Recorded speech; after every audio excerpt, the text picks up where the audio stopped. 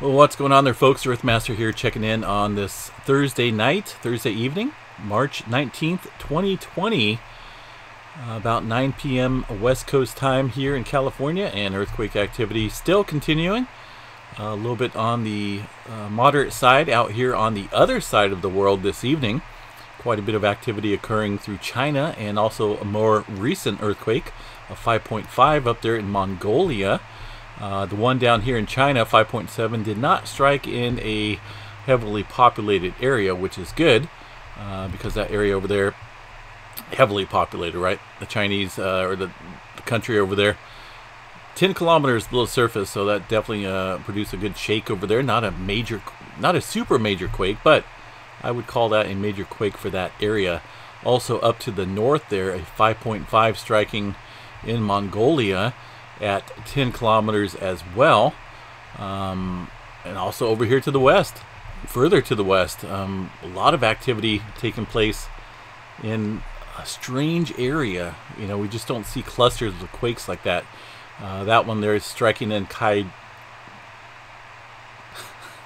Kyrgyzstan. Okay, I see that wording, I just can't pronounce those type of words, or a couple others. Anyway, let's go ahead and take a look at a different view of the map here, a USGS map here. 1 day, magnitude 2.5 and above.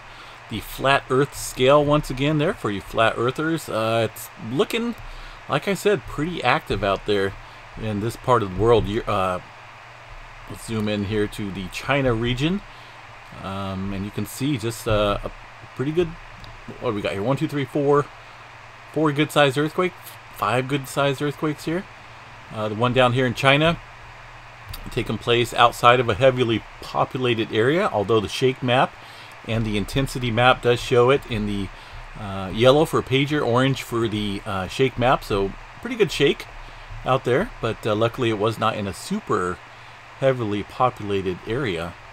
The one up here in Mongolia, let's see where that one went to. It's way up here. It's 5.5, the most recent quake in this area. Pager green, shake map in the yellow. This one here kind of looks like it took place out here in the mountainous areas of Mongolia area. We can bring it down here to the satellite view. Take a look and see what's out there just for the heck of it. Let's see here, there we go. So the orange circle there indicating the 5.5 that took place there, 10 kilometers below surface. I'm not seeing any type of heavily populated regions out there. Looks like a lot of desert, man. Probably some small communities. It looks like maybe a network of roads out there. I don't see any type of volcanic domes or any type of those look like mudslides or something down there. Let's see here. Oh, we got couple little buttes up here, it looks like. Interesting little features out there. Anyway, no population I can tell out there. Maybe it might be a couple small, maybe houses out there, maybe some small villages away from the epicenter, but nothing major. No major cities out there in that region of the world. And like I said, it's pretty active out there on this part. Let's back out of here just a tad bit, and well, I don't want to go with that view too much. Let's bring this back here. Terrain, yes. So pretty active, folks. The movement, though, it looks as though it's pretty much confined over here in this center of the screen. Quite a bit off the Pacific Ring of Fire. No major deep quakes, it looks like. Let me go back to the globe and see if I can put that back into view here. Give me a little bit more detail. Kind of like to use the globe to observe deep earthquakes, and kind of gives you a little bit better. Actually, there was a deep earthquake right there. There's 4.0, just south of Japan right here in the blue flag.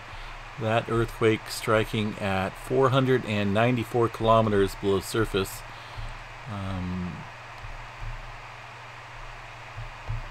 Yeah, Wow. So yesterday when we were having all that earthquake activity out here in Salt Lake City, which by the way is still kind of rumbling, having a little bit of aftershock activity, not as intense, but we'll take a look at that here in just a minute. Yeah, compared to yesterday, this part of the world is pretty active. Of course, I've always seen it bounce back and forth.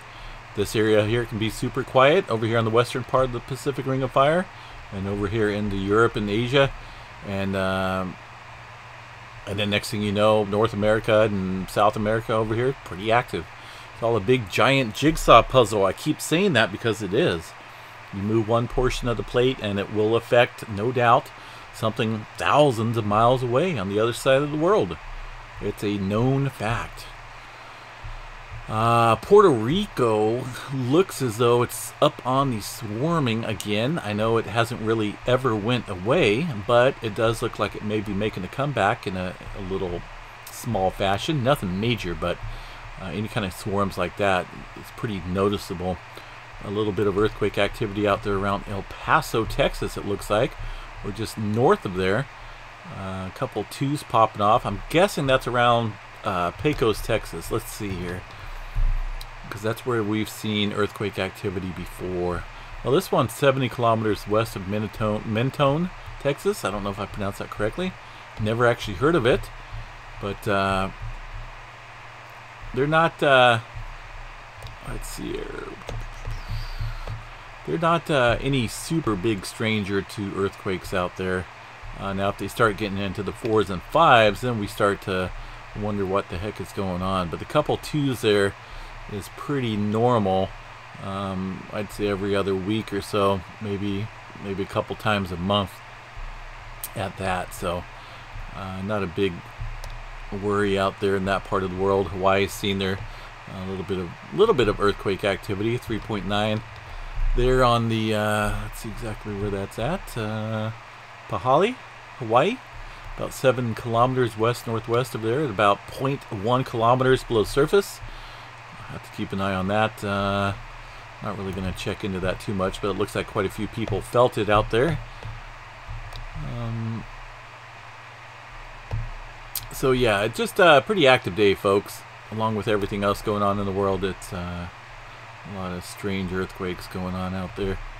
So anyway, we're going to keep this one a little short. Hope everyone out there is having a good night. We're going to do a little bit of chatting here after this update video on the live stream, so come on over if you want to hang out and chat. In the meantime, have a good night, and we'll chat at you guys a little bit later. Live data out here 24/7 on the channel. Yeah, so have a good night, everyone. Stay safe. Peace.